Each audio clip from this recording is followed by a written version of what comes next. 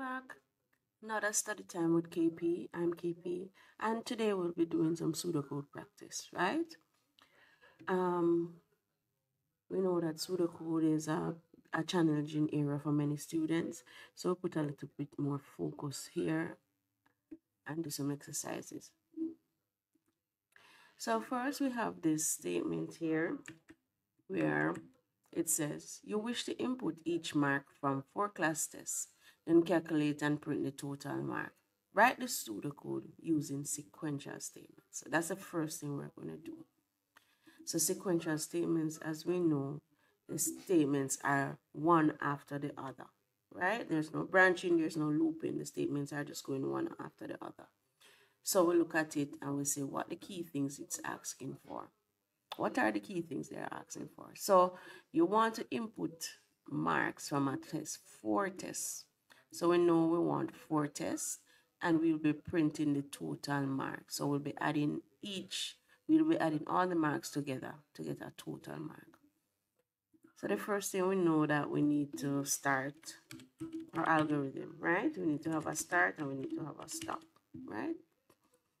Then we're going to declare our variables. Now, this declaration step is not required by CSEC, but it's a very good practice. So you know what data type are for the variables that you'll be using, right? So I'm going to include it in this example. So you're going to declare your variables. Now, we know that we need variables to capture the marks. So we'll have let me call it variable to capture the test marks. So I'm going to have 4 variables: test 1, test 1, test 2, test 3, and test 4. Right? What other variables? There is another variable that we needed to capture the total marks. So I'm going to include a total, right? And all those variables will declare them as a real, because real we know that will allow decimals. And coming about tests, you know, you can have points, you have 90.5% and so on. All right. Are there any other variables? No, can't see any. Now, what's the next step we're going to take? So we declare our variables. We need to initialize variables. Now, the total variable is a perfect variable to initialize because during the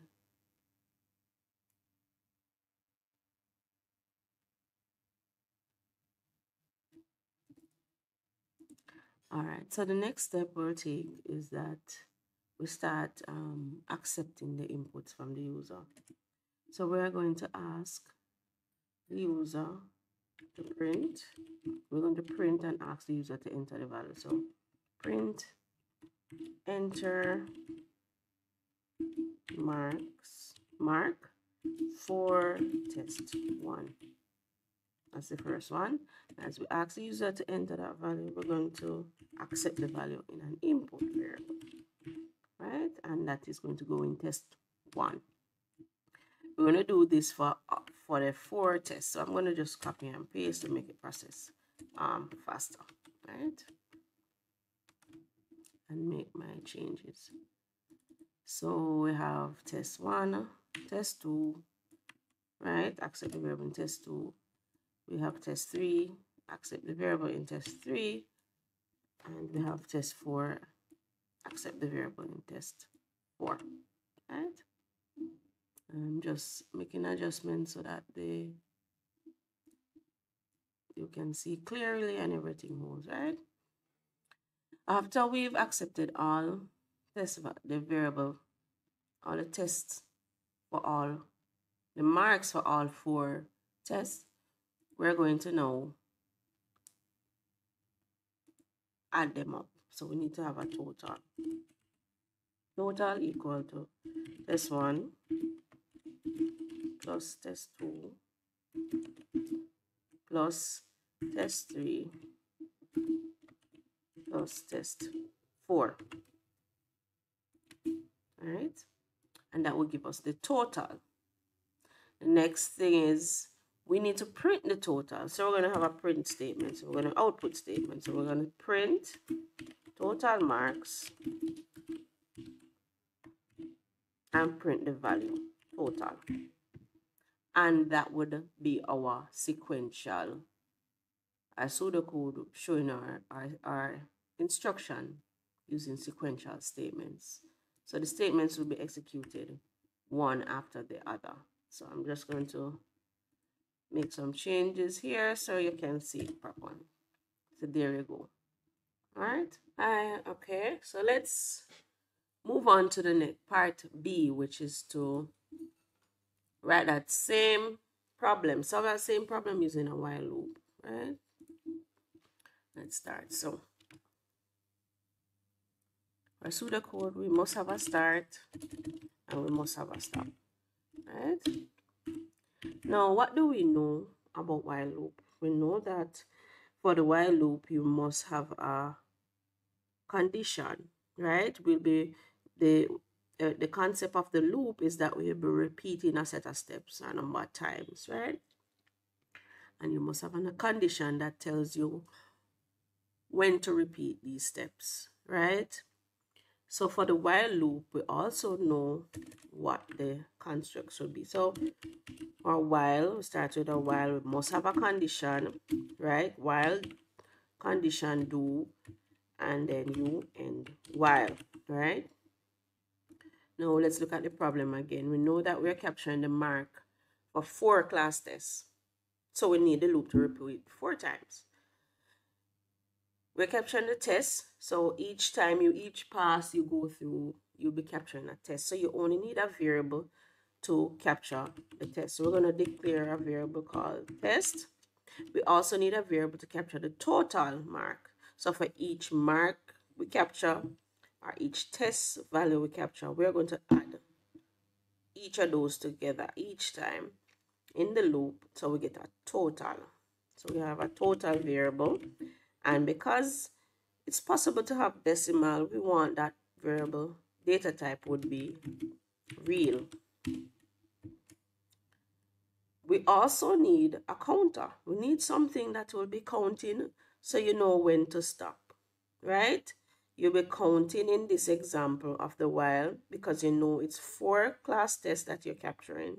So you need to repeat the steps 4 times. So we'll be capturing a total, and I will be declaring that as calling that variable count and declaring that as an integer. Integer, why? Because an integer, integers are whole numbers, right? We're counting 1, 2, 3, 4, right? I will now be doing some initialization. What is the starting value of some of these variables? So count will need a starting value. So I'll be starting count at 1. And we also need to initialize total because we will be accumulating this value. Each time we capture the mark for a test, we'll be adding it to total, adding until we get to 4 test scores that we've captured. So we'll be starting at 0. Now we're going to while condition now. For the condition while, remember we said that we're capturing 4 class tests. We need 4. So we'll be counting 1, 2, 3, 4. Right? So we count and we're going up to 4. We need to use a relational operator now to make a comparison to determine how this loop condition should work. Because we're going from 1 to 4, when it gets to 5, we know we need to stop. So as long as the counter is less than or equal to 4, we want the loop to continue. When it gets to 5, we stop. That's the idea. So what will be repeating? So similar to the sequential statement, just to make it a little bit easier, I am just going to copy and paste and edit, right? So we print enter mark for test, right? And we'll be capturing that value in the variable test, just like we have it here. Once we do that, we now need to do a total. So we total, and remember to indent. When you indent your code, it's more readable. You can understand where each statement falls. Right? That's another good quality of a pseudocode. So this total value will be adding test to total. Each iteration, each loop, each pass in the loop will be adding the test value to it to get a total. And the next statement inside the loop is the counter, so that we don't have an endless loop situation. We want to be incrementing the count each time, right? Incrementing means you're adding one, right? Or you're incrementing it. You're adding one, you're making the counter move with each pass. So count equal to count plus 1, right? What else? It says where we should be printing the total mark. So after the loop has been completed, we need to print what the total is going to be. So total marks and the value total. That's it. So what we'll do is verify. Let us verify if this is doing what it's supposed to do, right? We start the count at 1 and we want 4 numbers. So 1, it goes over 1, right? The count goes to,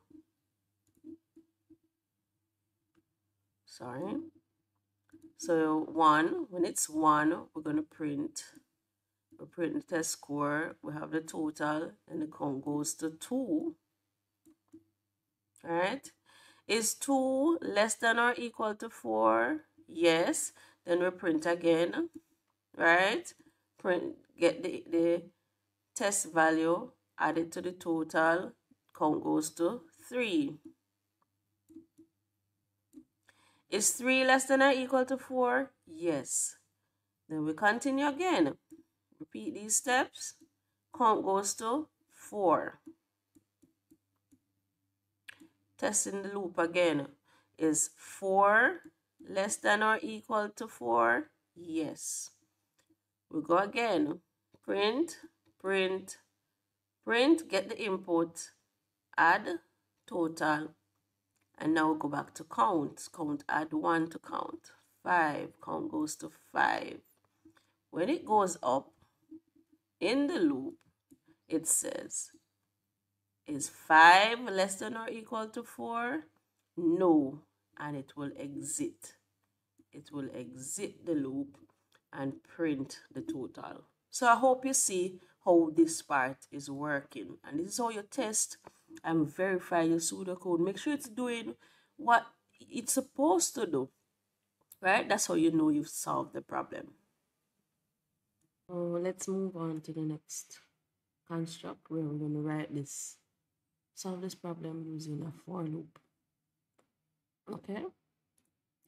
So just like before, we always ensure that we start our algorithm and have a stop.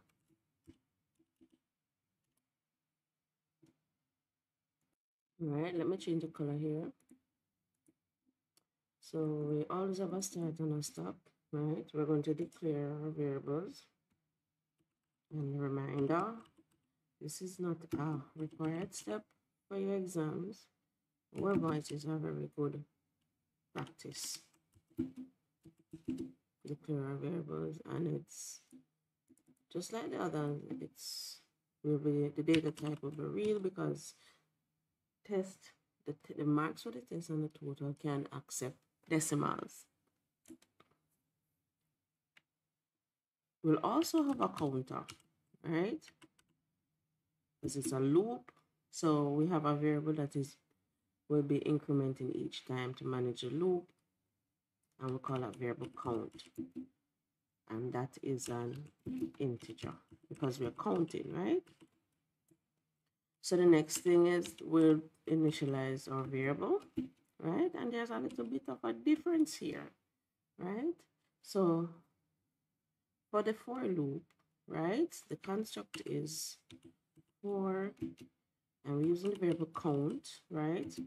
We're starting it at 1 and we're going to 4 because there are 4 tests. Do end 4, right?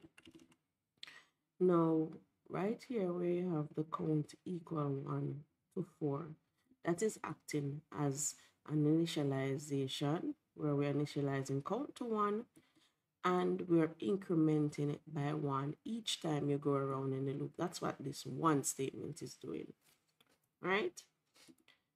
And it will stop at 4. So next statement will be printing the user enter mark or test, and we accept the input from the user as test. We'll calculate our total.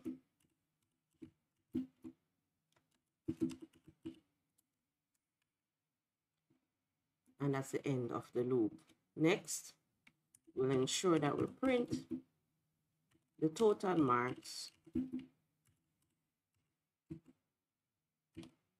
and along with the variable total. That's it for the pseudocode using a for loop. So before we end, let us ensure that it's doing what we expect it to do, right? So count here starts at 1, right? When it's 1, you print enter marks. Let me correct that spelling. It should be mark.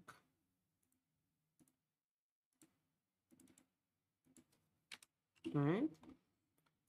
Enter mark. So you print enter mark for test.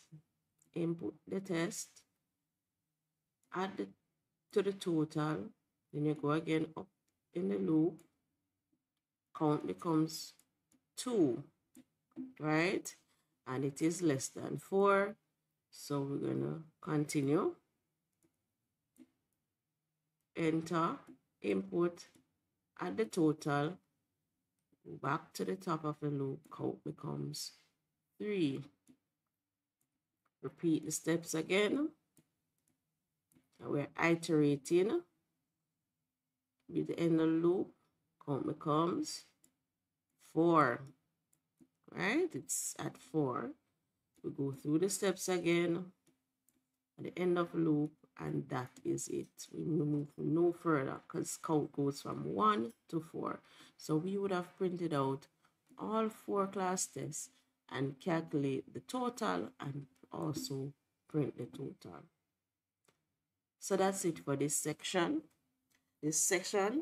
Today we practiced creating pseudocode using different constructs.